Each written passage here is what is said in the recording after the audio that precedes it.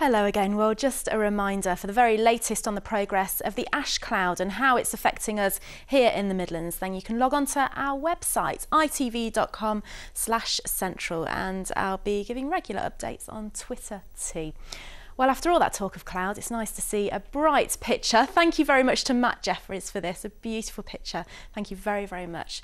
Now, as we head through the next few hours, the skies are going to clear in many parts of the Midlands, and we're going to see temperatures drop as a result. Lows of around 6 degrees Celsius. We could see a frost overnight. And then for tomorrow morning, it will be a fresh start to the day, but some decent spells of sunshine to come. But in the afternoon, we are going to see the cloud build from the west, and we could just see some light rain in the air. But temperatures responding very nicely in any sunny spells, with highs of 19 degrees Celsius. And with this southerly breeze, it's going to feel a little bit warmer too. Your pollen is next.